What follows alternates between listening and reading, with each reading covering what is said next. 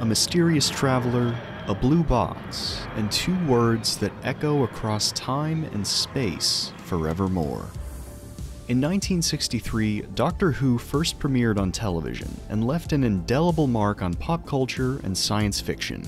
Thrown together by a scrappy but ambitious production team, the series was envisioned as a love letter to all the wonder and terror of the atomic age, taking viewers to alien planets and lost civilizations alongside the Doctor and his companions. Originally developed as an educational program for family audiences, Doctor Who would grow into a cultural phenomenon over its original run, producing an incredible 26 seasons before its cancellation in 1989. But even that wouldn't be the end. Through an impeccable mix of endearing characters, captivating stories, and a willingness to adapt behind the scenes, the series built an intensely dedicated following that would continue its legacy long after it left the air. Even after countless properties have built and iterated on its success, Doctor Who remains as timeless and iconic as ever, giving viewers young and old a window into a universe where anything is possible.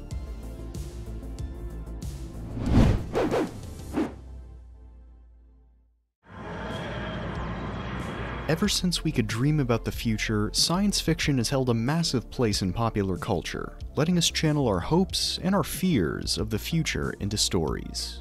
While the genre has roots dating all the way back to the dawn of literature, it would peak over the 20th century through the rise of industrialization and the post-war boom of the atomic age, with the awesome power of nuclear energy giving rise to creature features like Godzilla, alien invasions like The Day the Earth Stood Still, and high-concept adventures like Fantastic Voyage. It would be this sense of wonder and adventure that Sidney Newman, C.E. Weber, and Donald Wilson would channel into a new show for the British Broadcasting Corporation, replacing the old Saturday serials with something more modern and all-ages friendly. Drawing heavily from his love of science fiction, Newman would eventually come up with the original idea for Doctor Who, an old man and his young friends traveling through time in a police box. Up to the age of 40, I don't think there was a science fiction book I hadn't read. I love them because they're a marvelous way, a safe way, of saying nasty things about our own society, Newman would reflect. I'd read H.G. Wells, of course, and I recalled his book The Time Machine. That inspired me to dream up the time-space machine for Doctor Who. I then dreamed up this senile old man to be the running character. He's fled in terror from another planet in this spaceship which lands on Earth in the form of a police box. However, this dim old guy doesn't know how to operate the machine, presses the wrong button, and they take off. And that was the idea.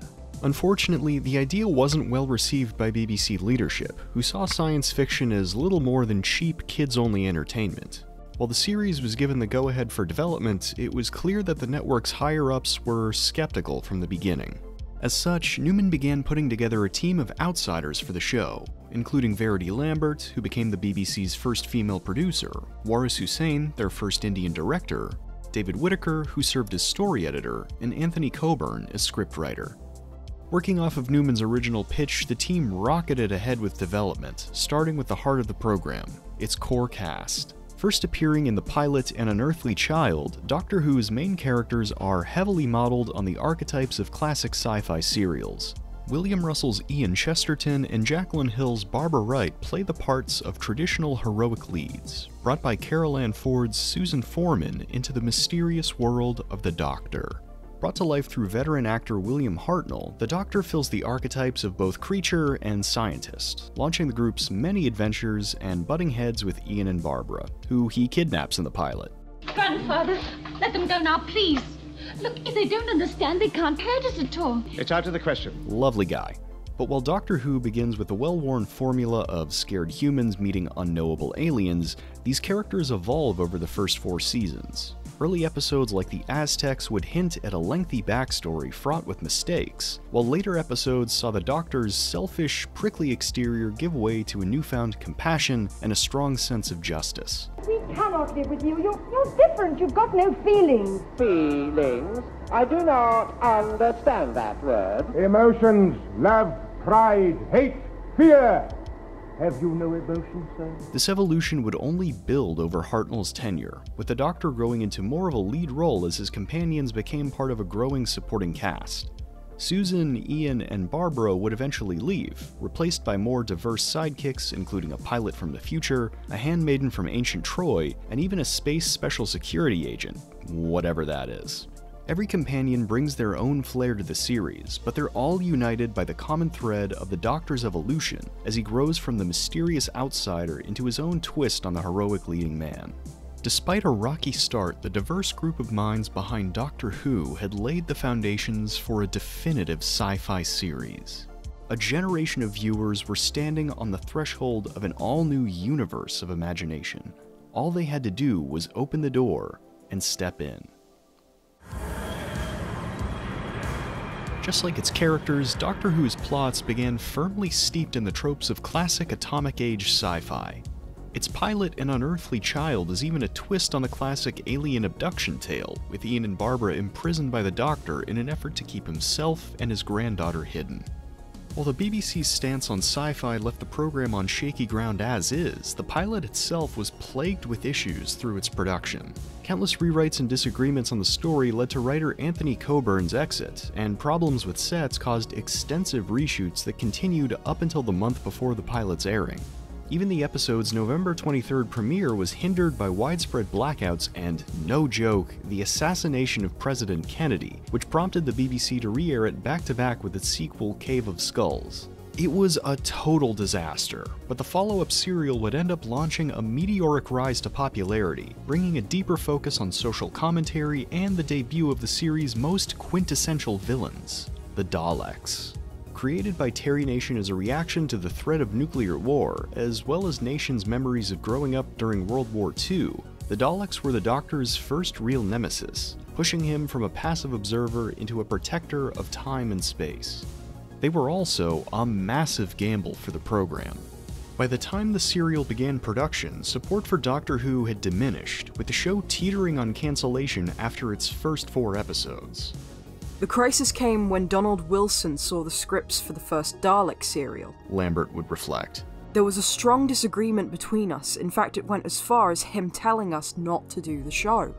What saved it in the end was purely the fact that we had nothing to replace it in the time allotted. It was the Daleks, or nothing. Luckily, these doubts quickly died as the serial exploded in popularity, growing the show's audience exponentially and launching the BBC's first merchandising boom.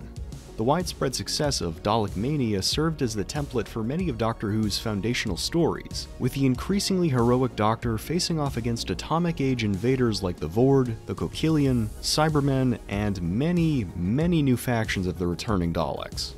All of these stories lean more into fantasy than fact, but Newman's adherence to the program's educational roots adds just enough real-world reasoning to make each location and its inhabitants feel believable and weighty. This is helped along through brilliant production design, ironically brought about through a complete lack of funding, with an average budget of £2,000 per episode, roughly $42,000 today. While Doctor Who had very little funding of its own, the crew did have access to the BBC's resources, including the organization's radiophonics lab.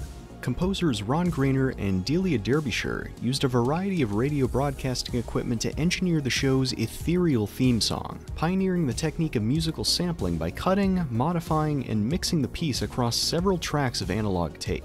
Sets and costumes like the Daleks' armor and the TARDIS's interior were cobbled together from household materials, and coupled with basic editing tricks to mimic the wonder and scale of bigger-budget sci-fi films. This inventiveness would give rise to some of the show's most iconic elements, including the many details that bring the Doctor's time machine to life, but it would also give Doctor Who the means to live far beyond what its creators imagined. By season 4, William Hartnell's health had begun to decline, leading to his eventual exit. But rather than bringing in a new lead character, the production team came up with the idea to transform the Doctor through a concept that would later be named regeneration. In a flash of light, Hartnell was gone, and Patrick Troughton emerged as the second Doctor. With this new lead came a new direction for the series, and the horror-tinged parables of nuclear war gave way to a broader focus on comedy, fun, and the adventure of the space age. In fact, these reinventions would continue with each new Doctor, letting the program evolve alongside popular culture. Jon Pertwee would bring an action-heavy spy angle, grounding the Doctor on Earth to battle the renegade Time Lord, the Master, who was dreamed up as the Blofeld to the newly James Bondified lead.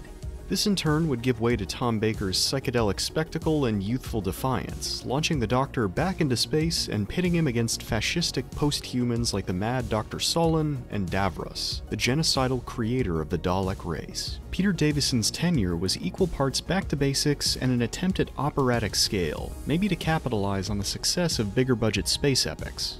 Colin Baker's Sixth Doctor used high-concept adventures to explore the abstracts of good and evil, swinging between the two to critique on the moral decay of the 80s. He was mostly just a massive dick, though.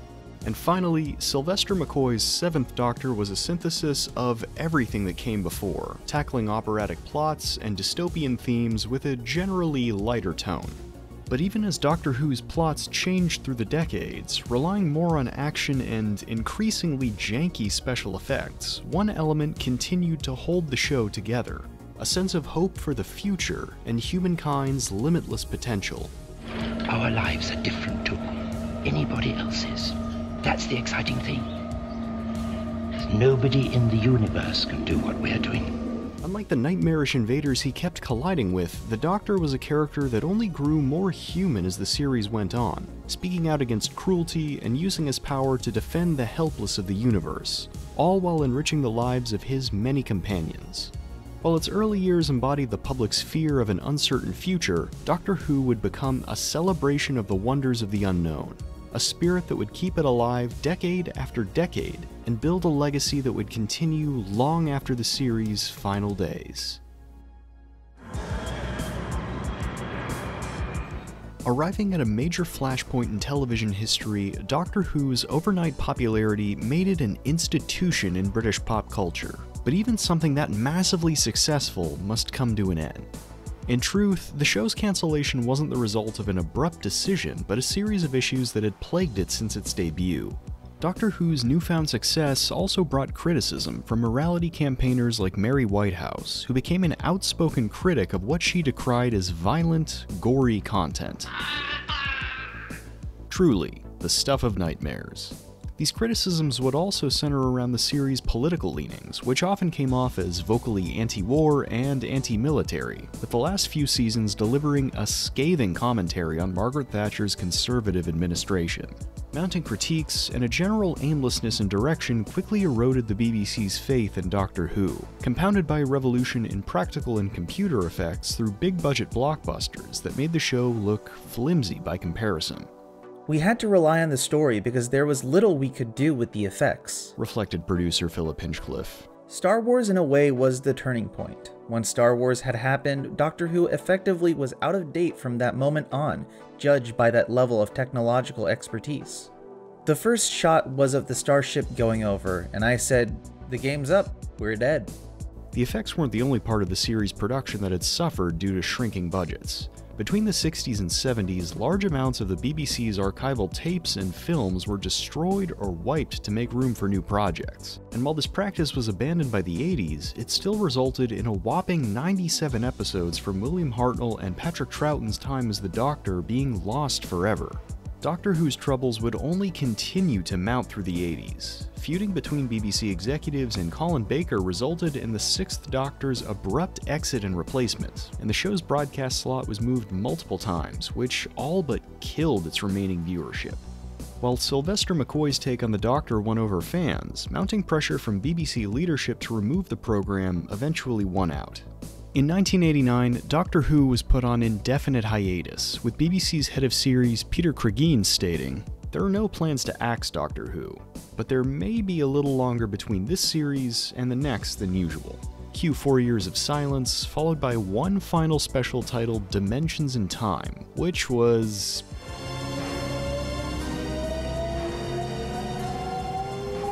pretty bad. Despite the BBC's clear desire to move on from the series, Doctor Who was able to survive through its cancellation thanks to the passionate fan base it had cultivated over the years.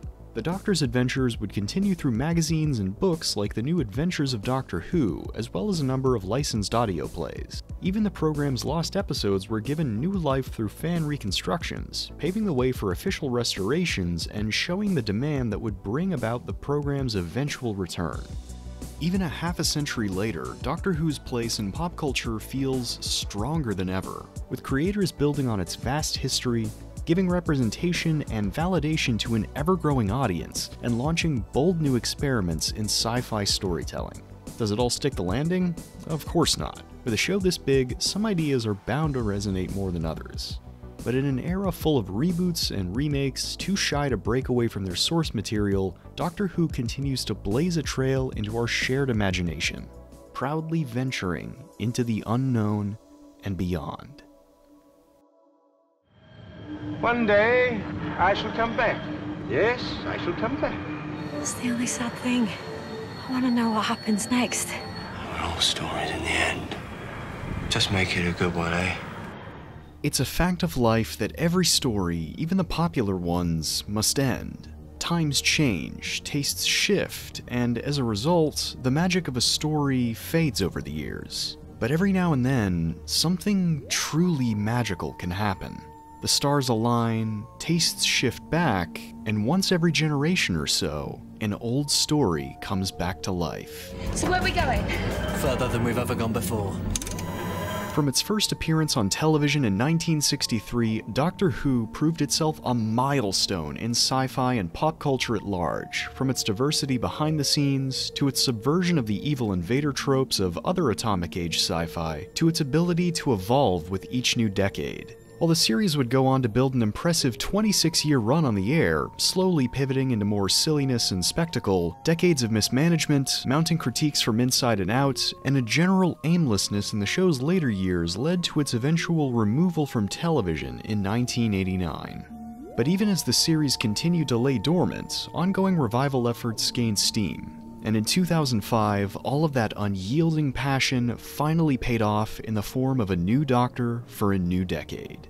Aw yeah, baby, now we're getting to the good stuff. Because if classic Doctor Who was a product of the terror and wonder of the atomic age, its revival shows what happens when the timeless ideas at its heart confront the fears and fantasies of the modern era. Here we will explore how the show returned, how it evolved into something even greater, and how it secured its legacy as a boundless, timeless sci-fi gem.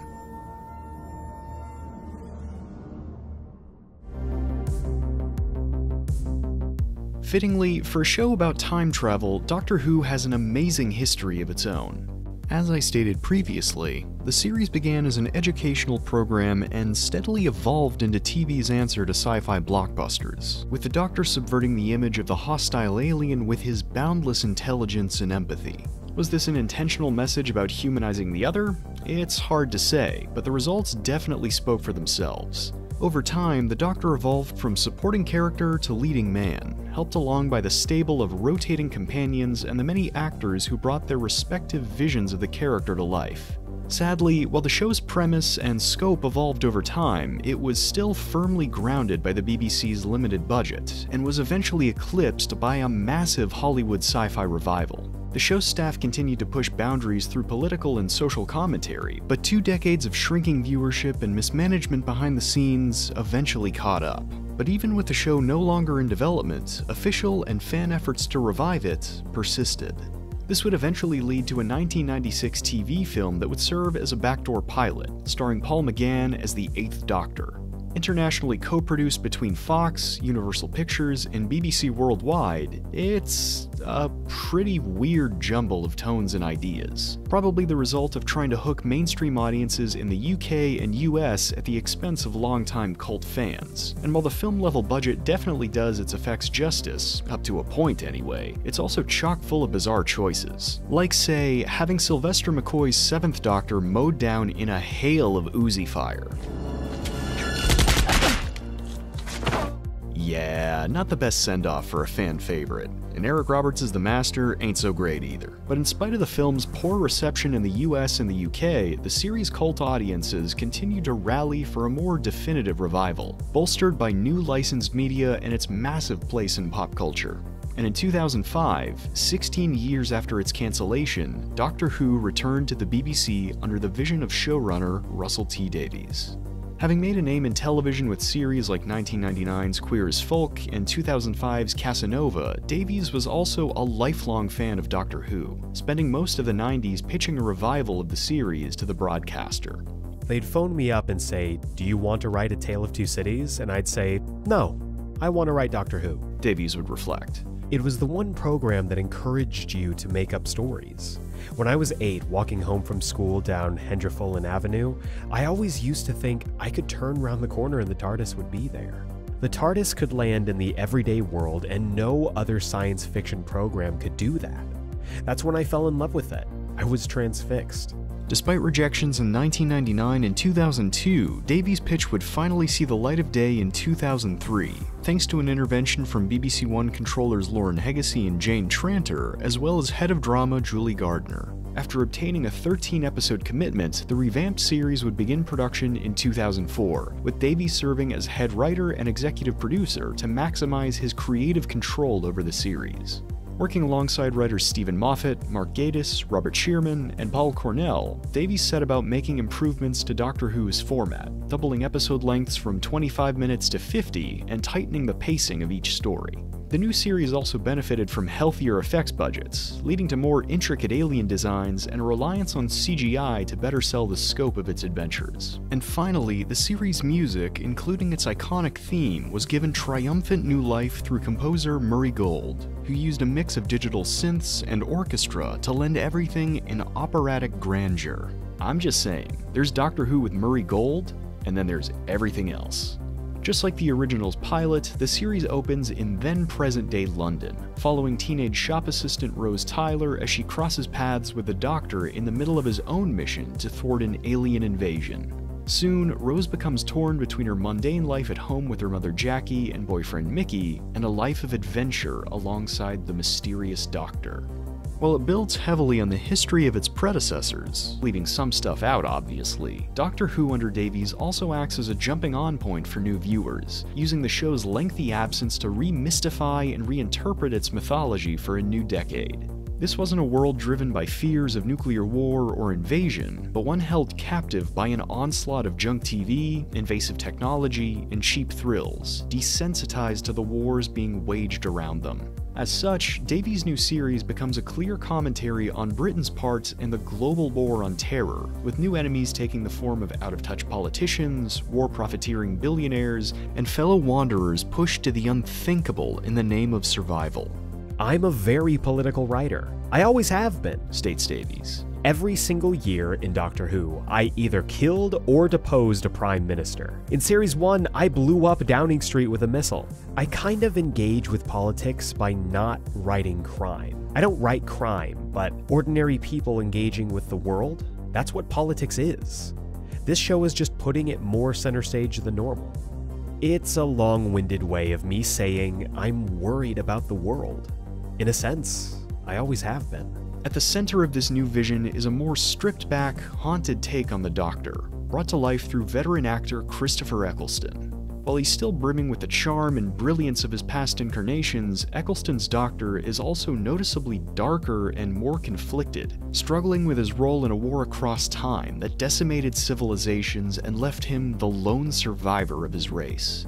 The idea of a time war has always been a mainstay in the series' history, from Alan Moore's comics for Doctor Who Monthly to the slew of 8th Doctor adventure novels written before the show's return. But what distinguishes the revival's take is the cultural context behind it. Through his guilt and rage, Eccleston's Doctor becomes the vehicle for a generation sapped of its hope by an endless war, torn between their violent present and the memory of a more hopeful past. There's a real sense that something has been lost or broken inside the 9th Doctor, with each encounter highlighting the parallels between himself and his enemies. The Daleks have failed! Why don't you finish the job and make the Daleks extinct? Rid the universe of your filth! Why don't you just die? You would make a good Dalek. It's not all gloom and doom, though. While Eccleston's Doctor can verge on broody and cynical, the series counters this cynicism through Rose, an average girl who rejects the hopelessness of the world to become something greater. Companions have always played a major part in Doctor Who, usually serving as wide-eyed sidekicks to the alien man of mystery. And while that's still true here, Rose's arc from aimless teen to heroic co-lead ends up flipping this dynamic, inspiring the Doctor to reclaim his humanity and reject the violence that's haunted him for so long. Prove yourself, Doctor! What are you, coward or killer? coward. Any day. This new approach to the show and its characters was an instant hit with audiences, many of whom were captivated by Eccleston's authentic, vulnerable take on their favorite character. But of course, it wouldn't be Doctor Who without disastrous behind-the-scenes shuffling. Despite the success of the show and his character, Eccleston would leave after one season due to disagreements over the on-set culture and conditions. And although his absence is felt across the rest of Davies' tenure, the team would use this change to make another parallel to the classic series, bringing back the concept of regeneration and kicking off a larger arc for the hero. So where was I? Oh, that's right. Barcelona. To many, myself included, David Tennant is the definitive Doctor, and it's not hard to see why. If Eccleston's performance was a look into what war can take from us, Tennant's is focused around reclaiming that loss, turning all of his guilt and pain into action. Naturally, this led to a more traditionally heroic, swashbuckling take on the character, and I mean that literally. He has a sword fight in, like, his first episode. With this new Doctor came another major shift in storytelling, as the series began building longer plots that connected across its episodes. Building off of Tennant's natural charisma, this Doctor had much deeper connections with his companions, some leaving the TARDIS better off, others not so much. Ten's relationship with Rose would evolve into something more romantic, highlighting the tension between his desire to live as a human and his legacy as the last of his species. And though the romance was ultimately doomed, with Billie Piper exiting as a series regular after season 2, this newly deepened humanity would keep evolving with each new companion. Freema Agyeman's Martha Jones, the first post-Rose companion, highlights Ten's failings as a mentor, with his fixation on the past blinding him to Martha's own feelings until she leaves the TARDIS. By contrast, Catherine Tate's Donna Noble is just the kick in the pants this Doctor needs, with her boundless compassion and self-assuredness keeping him connected to the people he's always trying to save. Just try to tell me Volcano Day isn't a character-defining moment. You can't. This fluid, reactive take on the Doctor was the perfect foundation for the show's new stories, honoring the series' vast history while bringing it into the present day. Fan-favorite companions like Sarah Jane Smith and K9 would return, and many classic enemies would follow, given horrifying new life through the lens of modern society. Mainstays like the Cybermen, the Sontarans, and the Daleks would all return as images of humanity corrupted by war and technology, while episodes like New Earth, Gridlock, and The Impossible Planet explore futures overrun by unchecked industrialization. Even the Doctor's past ties to the government and the military are reworked under Davies, with the familiar faces of UNIT giving way to the authoritarian Torchwood Institute. Dedicating himself to restoring what he's lost, the Doctor isn't just at odds with rogue invaders, he's fighting society itself. And nothing illustrates that better than the series' take on one of his most iconic villains. Stop! Just think! Use my name. Master. I'm sorry. Tough! Introduced back in the 70s as the dark counterpart to the Doctor, the Master has had an evolution of his own over the decades, growing from Bond villain to walking corpse to whatever's going on with Eric Roberts. However, in Davies' hands, and with a brilliantly campy performance by John Sim, the dynamic between the Doctor and the Master takes center stage. The two survivors become the faces of a post-war schism, a schism that starts to weigh on Ten as his mission to save everyone pushes him towards the authoritarianism that destroyed his people. I've done this sort of thing before. In small ways, save some little people. For a long time now, I thought I was just a survivor, but I'm not. I'm the winner. It's a Laird critique of the Doctor as a conscientious objector marked by war. If he can't walk the line between hero and soldier, he's destined to become what he fears most.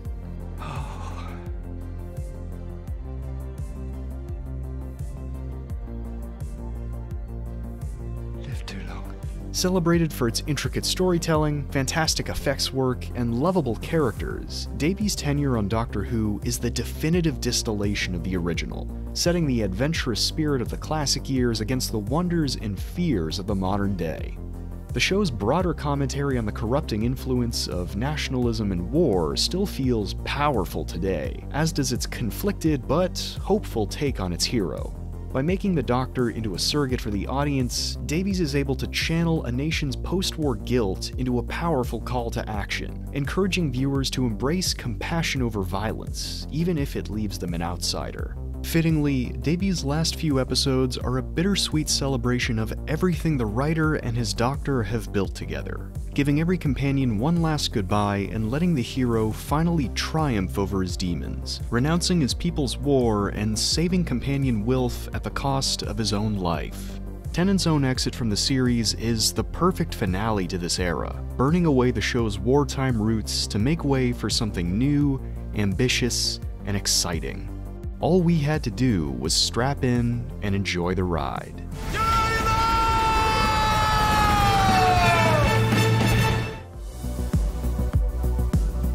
By the time Davies and Tennant exited the series in 2010, Doctor Who had undergone a massive resurgence in popularity, with its presence on platforms like Netflix and BBC America finally giving it an international audience. While the show was put on hiatus between its season finale in 2008 and the End of Time specials in 2010, the BBC was quick to capitalize on its success, elevating Davies' collaborator Stephen Moffat to showrunner alongside a new writer's room complete with big names like Richard Curtis and Neil Gaiman.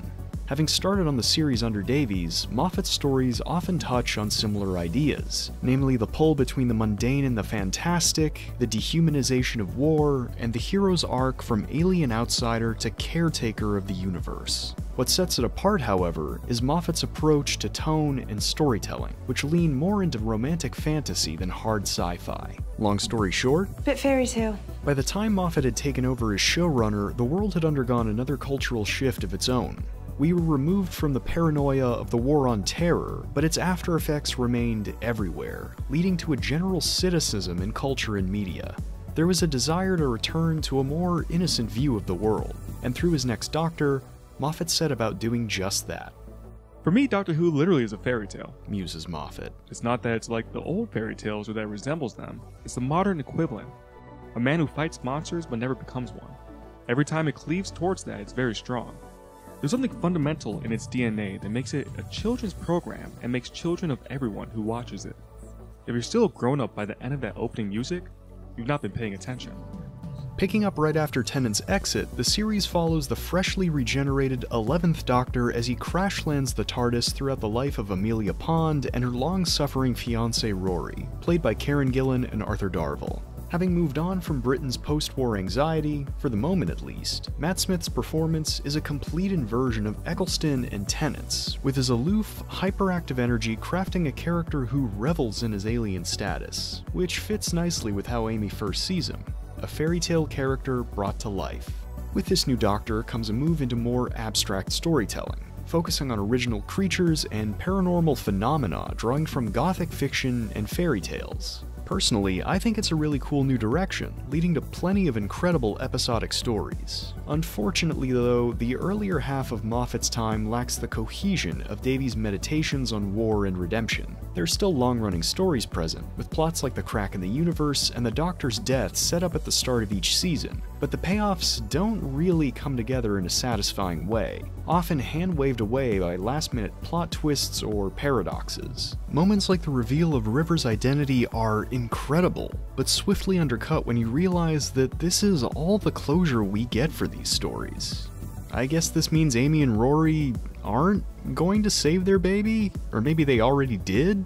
It's all a little bit wibbly-wobbly, timey-wimey. Not helped by the late intro of Jenna Coleman's Clara Oswald, a companion with her own heap of complicated lore, tied to another pretty forgettable big bad.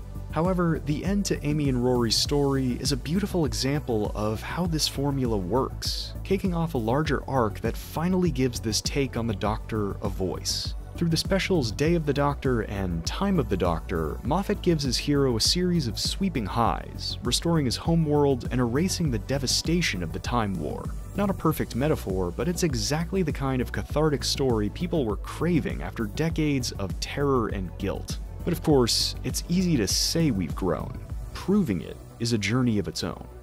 In sharp contrast to Smith's performance, Peter Capaldi's 12th Doctor starts out cold, calculating, and downright terrifying, with episodes like Deep Breath, Mummy on the Orient Express, and Death in Heaven laying his inner darkness bare.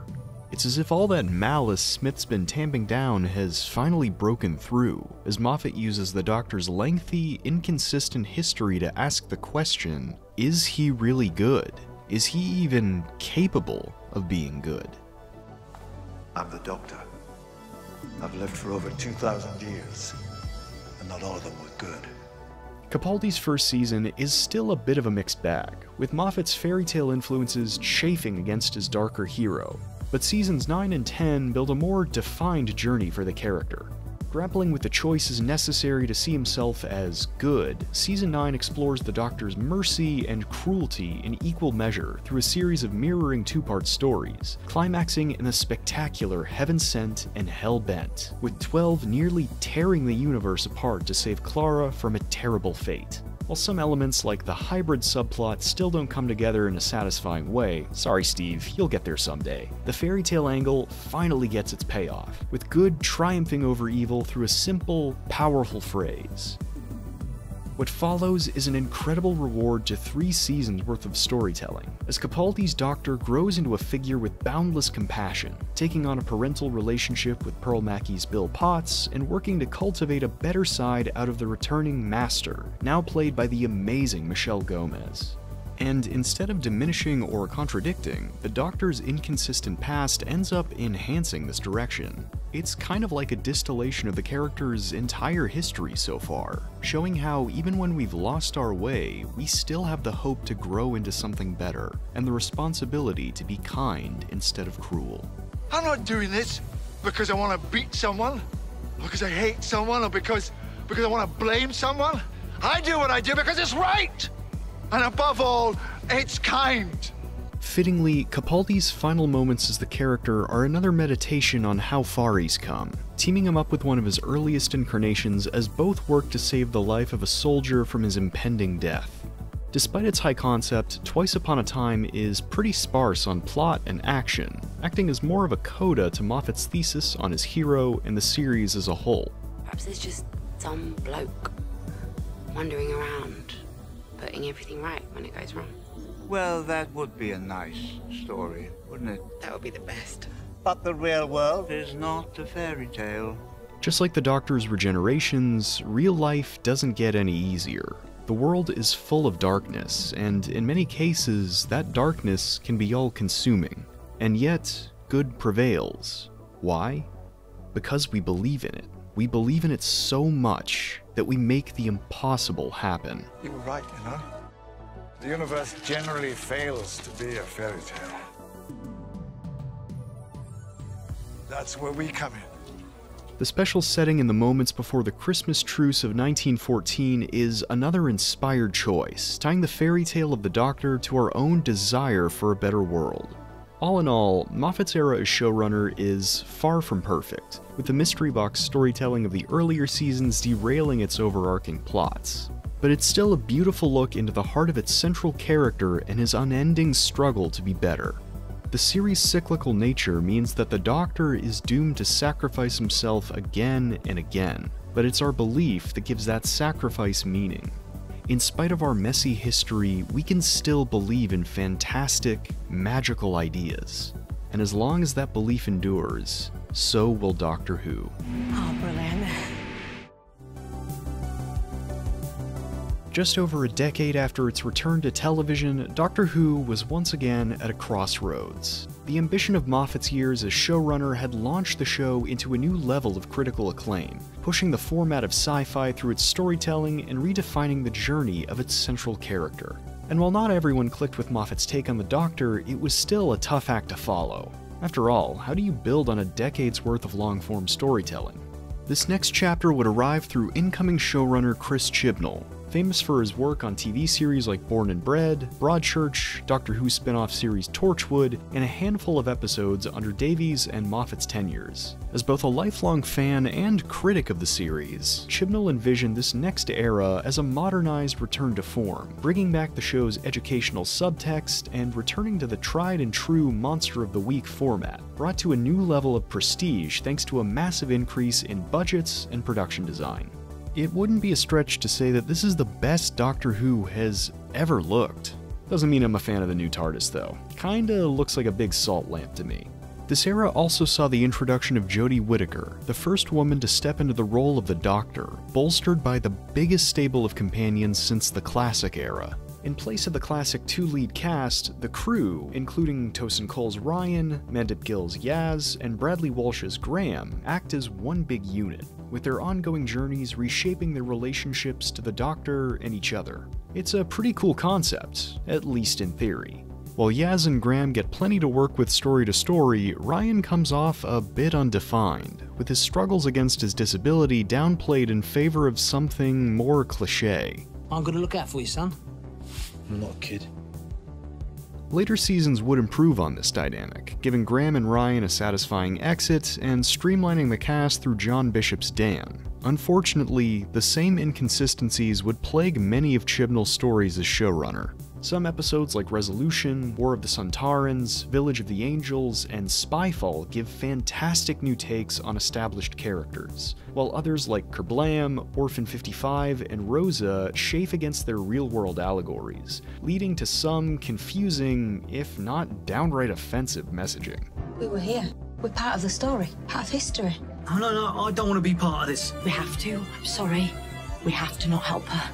But arguably the most polarizing change of Chibnall's tenure comes through The Timeless Children, an episode that reveals a secret history between the Doctor and the larger creation myth of the Time Lords.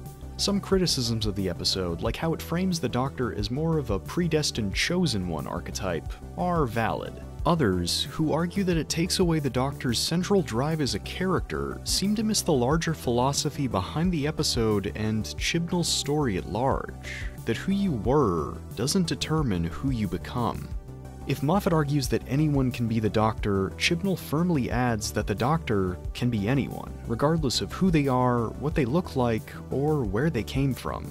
When reflecting on his larger plans for the series, the showrunner would state, "Some of the inspiration for that was personal, because it's an adoption myth, and I was adopted. The thing about where you're from versus who you are, that's really personal to me.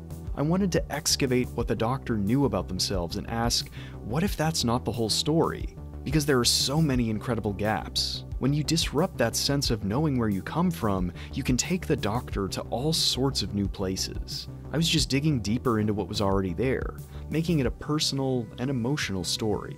Unfortunately, if the showrunner had plans to further explore this idea, we never really get to see it. Aside from its divisive reception, Chibnall's time on Doctor Who was plagued with behind-the-scenes issues, which had a clear impact on the pacing and consistency of its storytelling. The new era saw the biggest writer's room in the show's history, a pretty hefty challenge for someone new to the position of showrunner. And while Season 11 operated under normal conditions, where ideas and scripts were nurtured in pre-production, the Season 12 special and all of Season 13 were produced under the height of the COVID-19 pandemic, resulting in rushed or even unfinished scripts as the entire crew struggled to adapt to new set protocols. That we made Doctor Who at all during the past 2 years is a miracle, Chibnall admits. There was a point around April or May 2020 where it looked like we'd have to call it a day after 2 series. We had to reimagine the production of the show, reimagine the narrative structure of the show. But what I loved about it is it brings creative benefits, but also risk. Creative risk is where Doctor Who should live, I think. And not everybody's gonna agree with that. While it's still fairly polarizing to many, I've actually come around to Chibnall's larger ideas for Doctor Who, and how it untethers the character from any fixed origin without kicking over what came before. If anything, Chibnall and Whittaker's final special is a celebration of the Doctor's entire history, their power as a timeless icon who has touched generations of people, both in and out of fiction. You are not finished.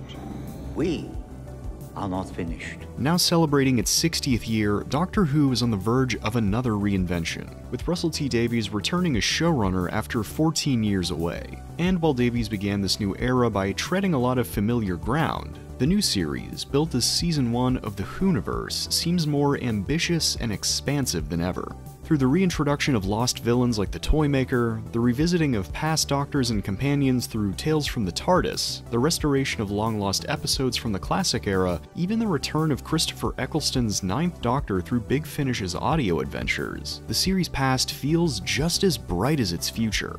A new partnership between the BBC and Disney has given Doctor Who a massive boost in production value and an even bigger reach. And with this new reach, Davies plans to bring the show back to its adventurous, hopeful space-age roots, all built around Ncuti Gatwa's charismatic new take on the hero. Naturally, concerns over the show's increasing brandification have only grown since the partnership was announced, but if Davies' newest specials indicate anything, it's that in spite of all these changes, the series can still tap into what made it great in the first place, using its stories to reflect the ever-growing beauty of the human race.